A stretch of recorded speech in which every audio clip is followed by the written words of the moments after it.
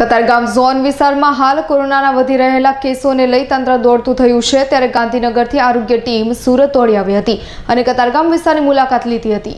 કોરોનાનો કહેર સુરત શહેરમાં પણ દુનિયાની જેમ વધી રહ્યો છે અને તેમાં પણ કતારગામ ઝોનમાં સૌથી વધુ કોરોનાના કેસો છેલ્લા 2 સપ્તાહમાં નોંધાતા સુરત મનપા અને આરોગ્ય તંત્ર સાથે ગાંધીનગર આરોગ્ય તંત્ર પણ દોડતું થઈ ગયું છે અને બુધવારે એક સાથે 61 પોઝિટિવ કેસ આવતા ગાંધીનગરથી આરોગ્ય અધિકારીઓ સુરત દોડી આવ્યા હતા।